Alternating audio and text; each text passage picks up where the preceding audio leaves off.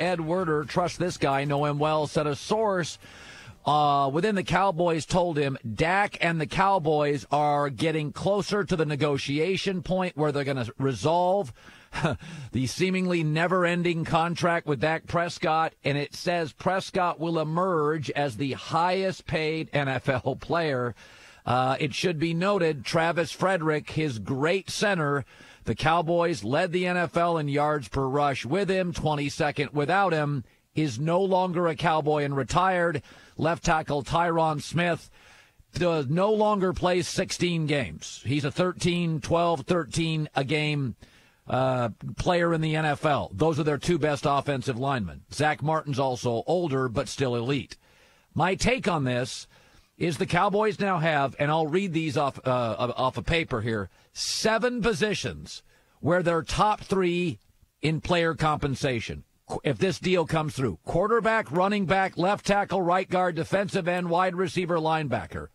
It was 8 with Travis Frederick. He just retired. What is the problem with that? In the NFL, you do not have to be great at everything. That's not the game. What you have to be, you have to avoid being terrible or bad at anything. This is the Patriots' genius. They're rarely dominant in any one thing. They're never terrible at everything or anything. Why does that matter? Because football, more than baseball and basketball, is about coaching. Now, I still think quarterbacks are more valuable than a coach, but the NBA, where LeBron goes, they win. Right? Pat Riley's important, but he wasn't winning titles the year before LeBron got there, right? In the NBA, Phil Jackson, I think the last series he ever coached in the playoffs, I could be wrong, I think he got swept by the Dallas Mavericks. He didn't have enough players. So Red Auerbach's not doing anything without Bill Russell. Baseball, it's about your staff. It's your payroll. The Yankees have 27, 28 world championships. They've always had more stars. They have more history. They have more bankroll. There's no salary cap. There's a reason the Dodgers and the Yankees, you get the point. But in football, salary cap, it's a hard cap, not a lot of loopholes. You need a coach and a quarterback. Those two are the only two that you can point to and say they win. Coaching is so important in football, and I think mostly so good, that if you have a hole, by the time you get to week 12, 13, 14, like Belichick always says, this season's about post-Thanksgiving. That's when you figure out who can coach. That New England's been average many years, slightly above average pre-Thanksgiving. They're great, usually until last year, post-Thanksgiving, because they were 4-5 their last 9 games. They're old now and unathletic, and, there's limitations. Brady yelling, screaming at his players that can't get open. So I'll give you an example. The Saints have a real hole. They can't throw the ball downfield. They couldn't do it with Teddy. They don't do it with Drew Brees. They're still really good. But by the time the playoff comes around, the last 3 years, they've been eliminated by the Vikings twice and the Rams. Why? Because they averaged 350 yards of offense. And they scored about 22.5 points a game. In the regular season, they can drop 29, 32, 41. Their offense, not their defense, was the liability against the Rams and the Vikings twice. They just couldn't get enough big plays. That's their hole. The Dallas Cowboys are in a situation right now, losing Jeff Heath at safety and Byron Jones at corner. Their secondary wasn't great with Byron Jones. So now they're going to have to address it in the draft because they didn't upgrade it massively in free agency.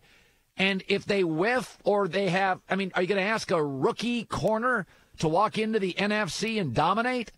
The Cowboys are a left tackle injury, Tyron Smith, or a secondary injury away from being dreadful on the O-line and regrettable in the secondary. You can't do that in the NFL. You don't have to be great at everything. You can't be terrible at anything. Coaches will attack it relentlessly. So if Dak's the highest paid player, you have 7 of the highest paid players at their position in the NFL. We all know it's a salary cap and you're going to be thin, but go ask the Rams. Rams lost Gurley and a right guard, not the same football team. Even with McVay, even with all those receivers, Rams may have the second or third best receiving core, may have the best in the entire NFL. Couldn't move the ball. The NFL draft is going forward, as it should. Roger Goodell, the commissioner, sent a memo out warning against public comments from people in the NFL. The NFL draft, the NFL and the NBA have really different sensibilities. The NBA, we watch the highlights more than the games.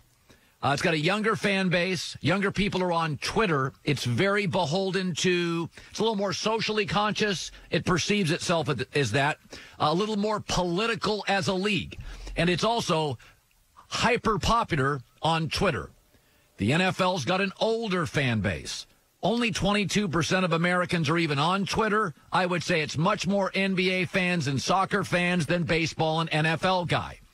The NFL simply doesn't care about Twitter as much. They're not beholden to it. I'll give you an example. In my life, I make money from a network, cable, radio, podcasting. I don't care about Instagram. I don't make any money off it. So that's what I'm beholden to. I'm beholden to Fox Sports Radio, FS1, iHeart, my podcast. That's where I make the money. The NFL has figured something out about Twitter. Twitter turns its back on everybody. You know who never turns its back on the NFL? Fox, CBS, NBC.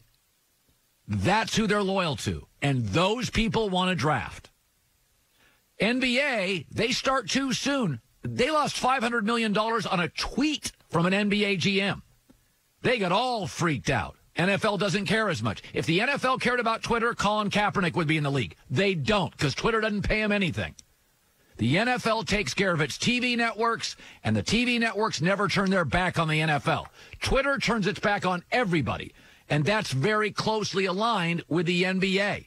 So what I worry about with the NBA is, oh boy, if you start too soon, it spikes corona in arenas. Oh my Lord, people go crazy on social media. I think the NBA could be punitively damaged their reputation by that. NFL is going to hold a draft. Ask yourself this.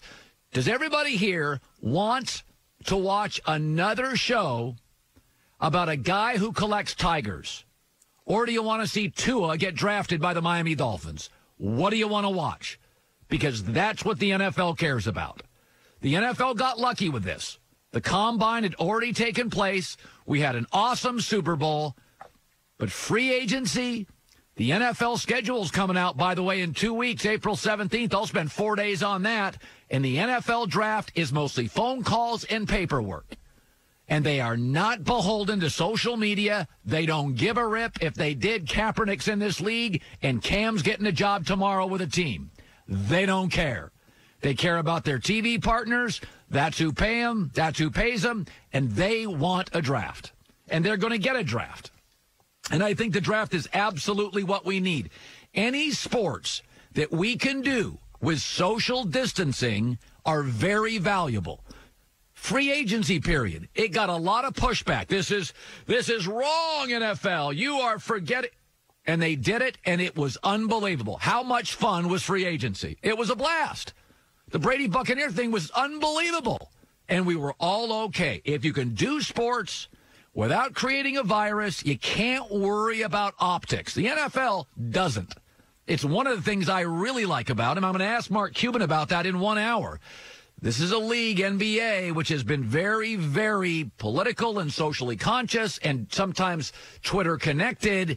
And if they push back on a season and they get in there too early and you have a spike in coronaviruses in cities having NBA games, how does that play for the league? Are you concerned about the backlash for that? All leagues have different sensibilities. NFL and the NBA are two totally separate businesses. The NFL is domestic. It worries about its domestic TV partners. The NBA is much more global and international.